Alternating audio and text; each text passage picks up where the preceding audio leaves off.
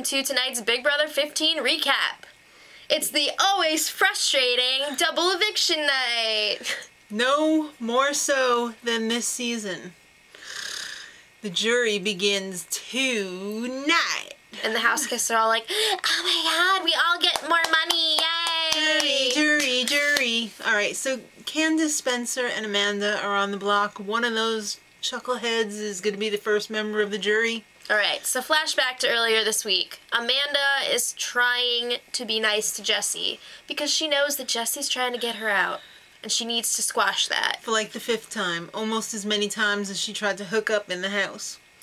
So, Amanda, she's got mental issues. She thinks that Judd is the MVP. She's so paranoid. Yeah. So paranoid. She keeps going back to it. It seems like she settles it. She's like, okay, you're not. It's fine. You're not the MVP. And then she's like, Judd is the MVP.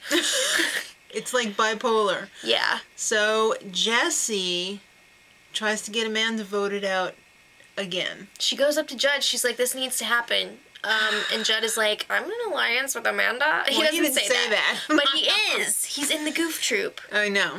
But the sad thing is that Amanda is like, yeah, I'm loyal to the goof troop. Except for Judd. Yeah. That's sad. Alright, so it's time for Julie to check in with the house guests. And she says, kids, this is going to be the biggest jury ever because it's the biggest cast ever. Mm-hmm. 9 on the jury. Now, she expects them to put 2 and 2 together, but these bunch of chuckles, they can't do the math so good. They didn't get the common core. So, she's got to say, that means it begins tonight. I think they knew that. They didn't. I think they knew that. Alright, so it's also double eviction, kids, as if you didn't know already, because you did. She also spilled that someone from the jury could be coming back, which I'm surprised she told them, because, like, I could see her telling America, the audience, but I'm surprised that they had her tell the house guests that. Alright, well, it's time for the nominees to do their pleadings. Plead for their lives. Candyland is first, and it got really ugly. It escalated quickly. It did. Candace took this opportunity to get a couple of jabs in at Gina Marie, because Gina Marie is a horrible person. I'm sorry, she is. Who's not really on this? I don't know, but she's especially bad. So she's like, oh, well, you're 33 years old, you live with your mom, blah, blah, blah, blah. Yeah. And Gina Marie's like, what the hell? And then Julie tried to get control of the situation. It was all blah, blah, blah, blah. Number 1, because they're on live TV. Number 2, because they're on freaking live TV. She's got to keep the schedule moving. Time's running out. There are some bad things being said, and she could not control it. Yeah. These ladies, and I use the term loosely, don't care about letting it all hang out, obviously. Someone might have not told them that there were cameras here and this is live. I don't understand why Gina Marie pulled out that blue hat that's not even Nick's. And, like, she was like, this is Nick's! Like, what are you doing? Who cares? Okay. So Julie's like, settle down. And then she's like, Spencer, help. Yeah, so Spencer was like, well, thanks to my job for letting me do this. Blah, basically, blah, blah, blah, blah, blah. Yukon Cornelius, I sit down. Thank you. And then Amanda says, hi, I love you all. Hi. So it's time to vote, and unfortunately Candace is voted out unanimously, which totally sucks because I was hoping that it was going to be Amanda because it wasn't. I hit. Yeah.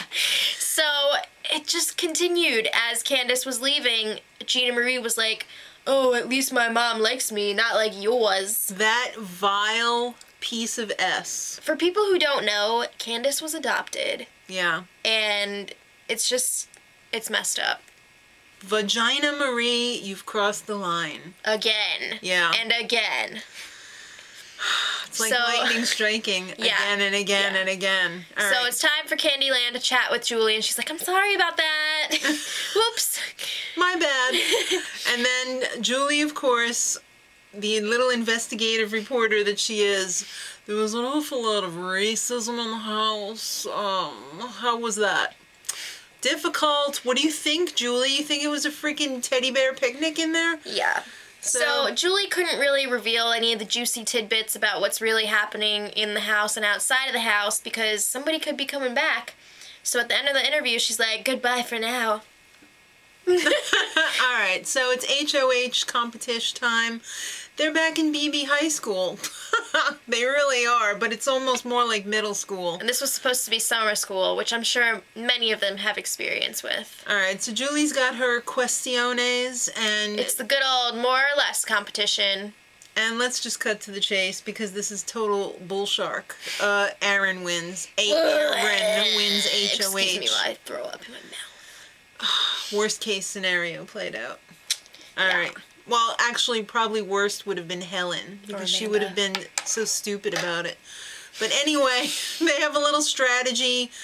Basically, Helen is the puppet master telling Aaron what to do. Helen and Amanda. Right. They both got their strings in there. Yeah, okay. Their claws, their hooves, You got the right arm with Amanda, left arm with Helen. Oh, boy. So Julie starts barking out to the house Get in the living room now! We want you in the living room now! Yeah. Hurry up! So she's like, Aaron, sit down. And then she's like, guess what, everyone? MVP's over. Aaron, Rita Stain, mother effers. Aaron, stand up. Now, Aaron, pull your right string and tell us who they told you to put up. So she put up Jesse and Spencer. I'm not surprised. No. Alright, so it's POV time, and the name of the competition is Nailed It! It's a puzzle.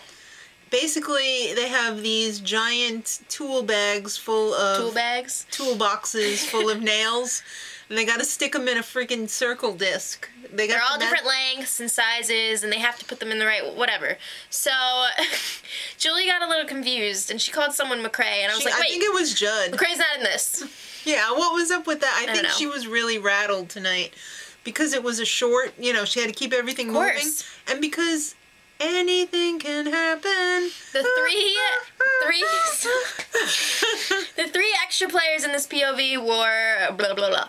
Yeah. Judd. Amanda. And Andy. Yes. Yes. Alright, so Aaron wins it.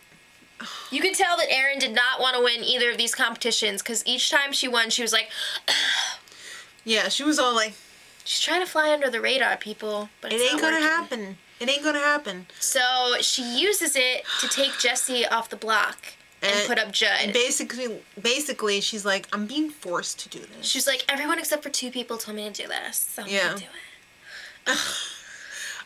Oh my god, okay, moving on. Pleadings. Spencer, this is crazy. Keep me.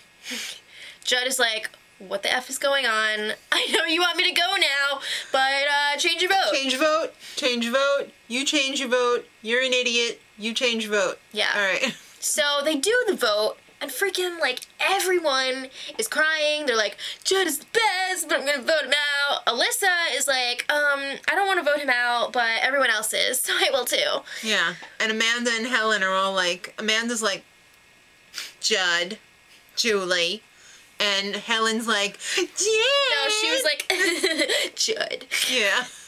And Jesse was, like, laughing, but I can understand that because you wouldn't know if you only watched the show, but Judd has been treating Jesse like a bag of garbage. Yeah. This past week, so I'm not surprised there. Not a smart move on his part. Yeah. So there's kind of an I told you so thing going on there, but still, these people, the tagline for this season should be like, Big Brother 15. It's a bunch of sheep. Plus Helen and Amanda. It's also a bag of garbage. It is. It pretty much is. Like, bag of summer garbage, like, that's got chicken skins in it, and it's been laying around in the sun, and it's not no party-darty. Yeah, so party-darty, Judd was evicted unanimously, and he was not very nice to Alyssa or Jesse as he was leaving, yet he gave Erin a huge hug. What's up with that? You're not gone sheep. because of Alyssa. He likes sheep. So don't get it twisted. Alright, so Helen tells Aaron, you're Janelle. You're Janelle. She's giving her the old pep talk because I'm sure she's like ready to rip her brain out of her head if she could ever find it. So then Julie checks in with Judd. Hey, party darty, what's going on?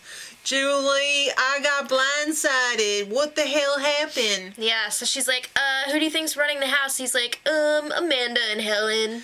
And then Julie's like, well, golly gee, at least you got your bear shirt on. I don't get these people. Like, everyone who gets evicted says, like, oh yeah, Amanda and Helen are running the house.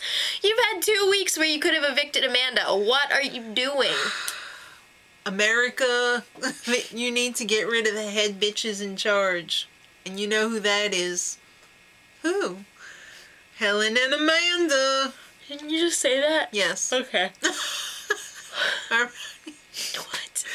I'm losing brain cells quickly here. This show's killing me because right. these people are so stupid. Well, I'm assuming they'll be doing the second HOH of the night right now. So if you want to find out who won that crap show, just look at the info for today's spoiler because we'll have it posted when they're done. And she'll have all the gory details tomorrow in her spoiler for tomorrow. And I'm sure the noms for, is tomorrow noms? Yes. Okay. Yes. Till tomorrow. Much love.